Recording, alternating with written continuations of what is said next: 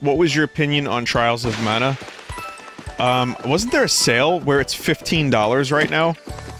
I think $15 is a really good price for Trials of Mana.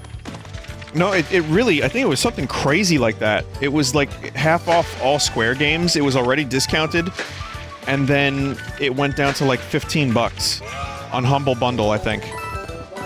I like Trials of Mana. It wasn't perfect, it wasn't... the pixel art, you know, isn't there. Like the original. But it looked good, it sounded good, great music, it was pretty faithful, decent enough gameplay. Otherwise, it was just a classic feeling JRPG with a little crust.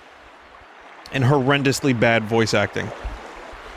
But I enjoyed it. It was faithful enough to the original that it made me feel like I was playing, like, old-school Square video game. And I enjoyed that very much. I will say the combat did get a little repetitive.